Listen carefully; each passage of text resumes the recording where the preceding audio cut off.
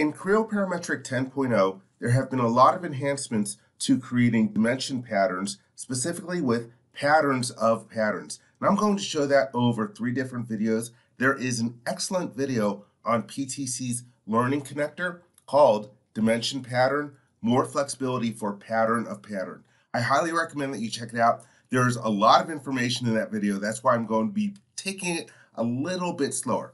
Anyhow, in order to show you the functionality, I'm starting off in Creo Parametric 9.0. I'm going to create an axis pattern, then I'm going to pattern that pattern. And to reduce the amount of flashing on the screen, I'm going to go to my options and then selection and turn off pre-selection highlighting, just because when I go to pick the dimensions, as I move my mouse over the model, it'll end up just flashing a lot. Anyhow, I have this part model. It is a simple extrude with an axis and a hole. I'm going to select the hole and then choose pattern from the mini toolbar. And I'm going to start off with a simple axis pattern. Let me select the axis to pattern about. And I'm going to create 4 instances. And I'm going to change the option here to angular extent. So 4 over 360 degrees. This looks great. I will hit the check mark, and then I decide that I want to do another pattern of this pattern.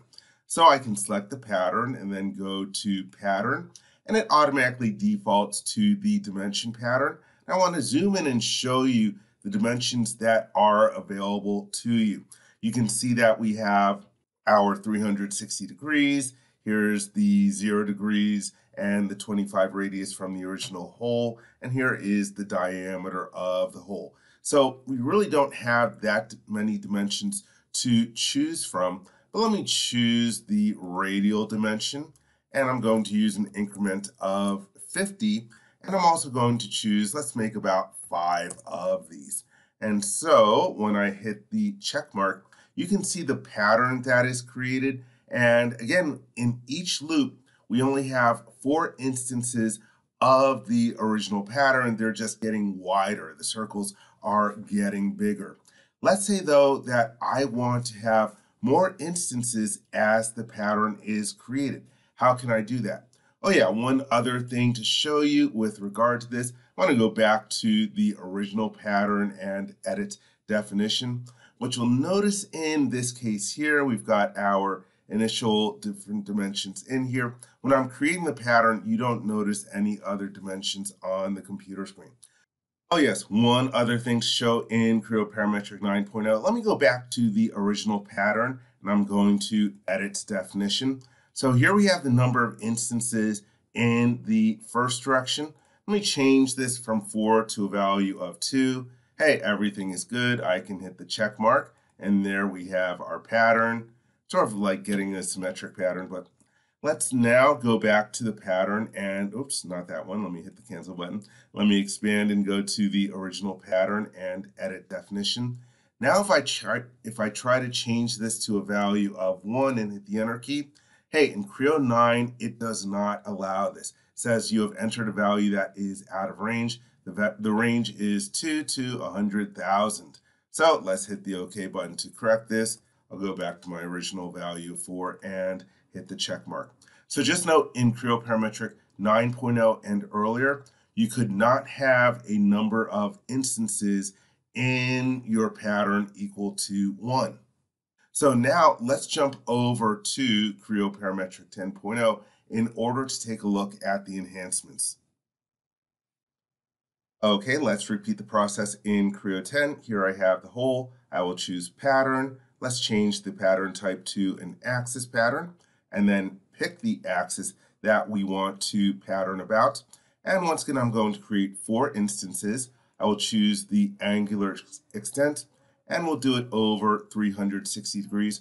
What I want to point out, though, is that you see that we have this dimension here for creating subsequent rings of the patterns. You can change that radial distance. Maybe I'll change it to 25, but I'm only going to have 1 member in the second direction. So that's one thing to note. Sort of like all your different patterns are kind of in 2 directions now when you are creating them. They just have a single instance.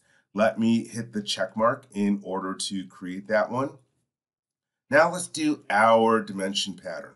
I will select the pattern and then choose to do a dimension.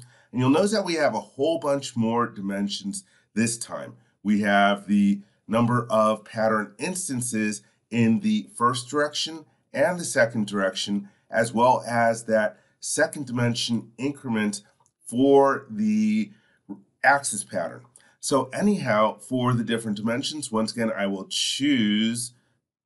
Oops, that's the wrong one. Let me hit the enter key and get rid of that one. Let's remove that. I meant to choose this one for incrementing, and let's use a value of 50 for that one. And now with the control key held down, I'm going to select the pattern dimension. So it's a really big change that you can now include the different pattern instance dimensions as one of the dimensions to increment for a dimension pattern. And the default value here is 1. So I will hit the check mark. And so now you can see that we have our second ring of instances, and there are 5 of them there. Let me go back to the pattern. I'm going to edit definition. Let's create 5 different ones. You can see a preview of how far apart they will be located. But let's increase the increment. Instead of using an increment of 1, the default value, let's use a value of 4 and then hit the enter key and hit the check mark. And so now we've got a bunch more instances. Let me select the surface and view straight on. But let's say I want something a little bit more regular. Rather than increasing the number of instances by 4 in each subsequent ring, let's say I want to double the number of instances. Well, we can use a relation, and we can write relations for the different dimensions in the pattern, including the number of pattern instances. So let me go back to this pattern, and I will choose to edit definition. Here is the increment, and I will check the box to define the increment by a relation. You'll notice that the value went away in there. Now when I choose the edit button, that will take me into the relations editor. And it gives me a little bit of information about the different kinds of dimensions that you can use for driving your relation. So for example, there's IDX1 and IDX2. Those are the number of, or excuse me, that's the pattern instance index in the first and second directions. You also have a lead V value, which is the leader value of the dimension. And then you have member underscore I and member underscore V. Member underscore I is the relation-driven increment in the specific dimension or direction, but member underscore V gives the resultant dimension in that specific direction. So I recommend that you play around with these. I covered this once in a video years and years ago. But again, what I want to do is I want to double the number of instances in each direction.